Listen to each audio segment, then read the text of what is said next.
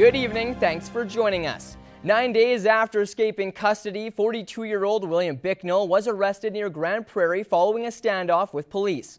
RCMP arrested Bicknell near Sexsmith, Alberta, following a vehicle pursuit that started in Spirit River. The pursuit ended just a few kilometers east of Sexsmith Saturday night. RCMP say a standoff started after Bicknell's vehicle entered a ditch. The area was contained, and RCMP say Bicknell surrendered to them just after 8 p.m. The fugitive, who was serving a life sentence for second-degree murder, was at large for more than a week after he overpowered a guard escorting him on a day pass from the Drumheller Institution. Police now confirm that Bicknell is in custody and was taken to hospital after sustaining undetermined injuries. They say an RCMP officer sustained non-life-threatening injuries. Charges are pending against Bicknell. The Alberta Serious Incident Response Team has been called in to investigate. Lloydminster has a rich history that began with a group of hardworking people. Harsh weather and work conditions did not discourage them from following their dreams of owning their own land. Tegan Winkfield has more on their story after a long and perilous journey from Britain. After a long and difficult journey from Britain, the original colonists finally arrived in what was soon to be called Lloydminster. But their trials were just beginning. Their first priority was to build shelter to protect them from the elements. It was very much still winter here in the area, but many of them, lived in tents, soddies, rudimentary structures that they could create out on their homesteads. Original bar colonist Alice Rendell wrote regular letters to friends and family back home describing their new life. It's bitter cold, and on hard ground we don't get much refreshing rest. The majority of people who came were not experienced with agriculture and were small business merchants. Many struggled with learning basic farming techniques. A doctor that had set up even at the camp in Saskatoon, he had set up on the edge of the camp, and some of his first visitors were people who had injuries from learning the art of chopping wood. After surviving harsh winter conditions, the colonists began building their houses and plowing their fields, but summer brought prairie fires which threatened and often destroyed their homes. In spite of all their hardships, their dedication reaped rewards. Alice Rendell writes of her feelings of accomplishments. Here, one feels that each week's work is a step onward, whilst in the old country, a year's hard toil brought disappointment. They had community spirit, and everyone helped everyone. And there was music and dances, and so even though they had all these hardships, they managed to get through it because they had each other. For more information on the bar colonists and their lives, you can go to the Lloydminster Archives or here at the Bar Colony Heritage Cultural Centre. Tegan Winkfield, Newcap News. Dancers from the festival program at Fame Dance Studios are pirouetting their way to upcoming competitions with one last dress rehearsal. In full costume and makeup, they perform numerous solos, duets, and group numbers for their parents and friends. Kathy Lee has the details on what these dancers feel is the secret to performing successfully and making the show shine.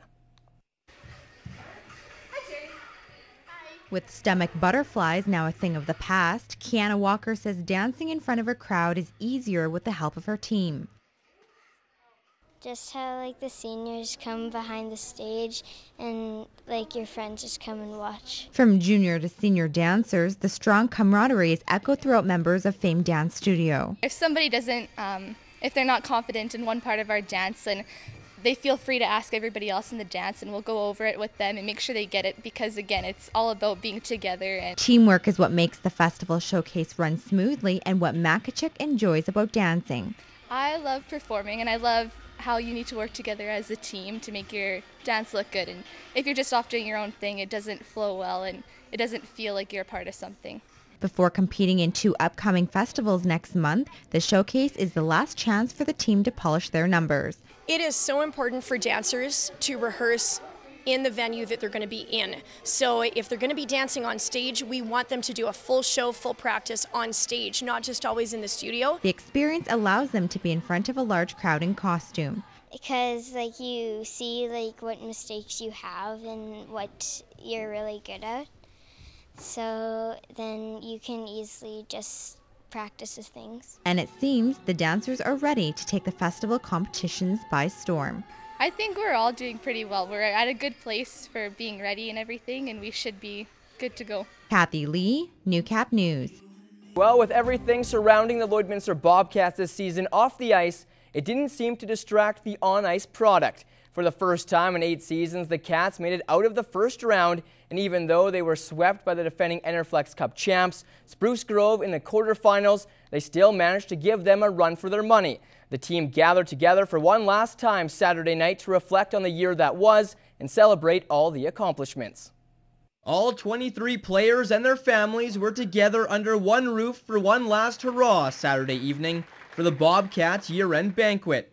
And some hardware was handed out to the team's top performers. I didn't know what to expect. I thought I'd be in the running for it, but when you get most valuable player for your team, it's only one word comes to mind, and it's really an honor. It feels awesome to be recognized by the coach and the team as the top defenseman. I want to say thanks to all the coaches and definitely my teammates for supporting me all year. The decisions weren't easy for the Colonel or Cole Fisher to make.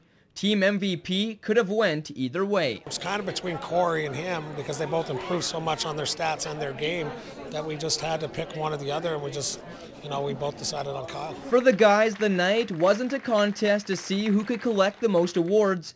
It was a time to spend with their teammates. Some of these guys I've played with for 3 years, some guys 2 years, and definitely formed a lot of friendships. And it's definitely It's going to be hard to say bye to all the boys. In all sports, your team, you become family members, and it's going to be real tough to say goodbye to the guys that aren't going to be here next year. And I just got nothing but great things to say about every guy. I really never know what to say when you're saying goodbye because I never look at saying goodbye. Kind of hope you'll always run into them, even though in reality, I won't see 80% of these people again.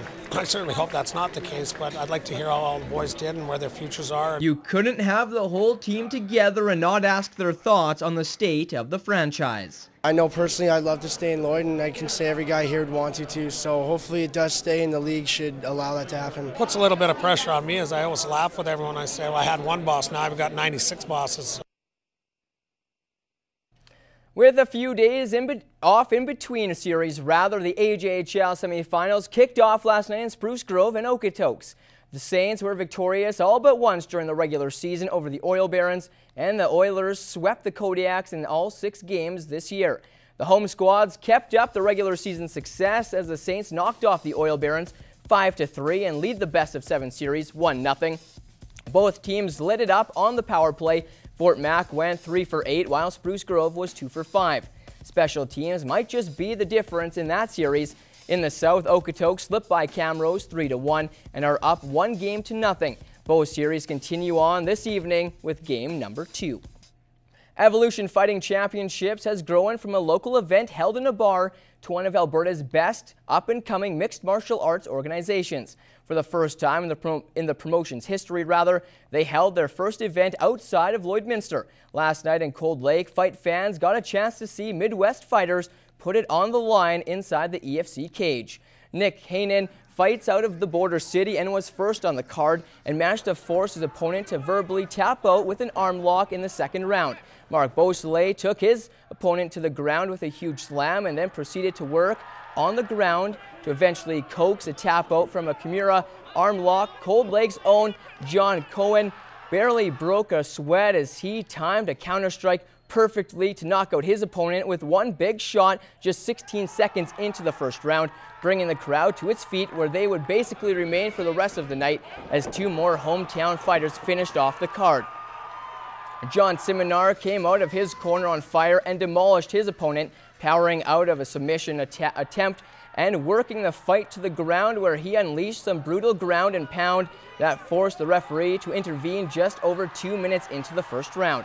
And for the main event, EFC heavyweight champ Tim Camelli dropped to 205 pounds to try and capture the light heavyweight title. John Ganshorn stood in his way and managed to tie Camelli up and land a heavy shot before Camelli stormed back with his own blast that dropped Ganshorn. Camelli followed up with relentless hammer fists, and just 1 minute and 40 seconds into the first round became a dual weight class title holder. All right, and that's all the time we have for news, weather, and sports tonight. Good evening, everyone.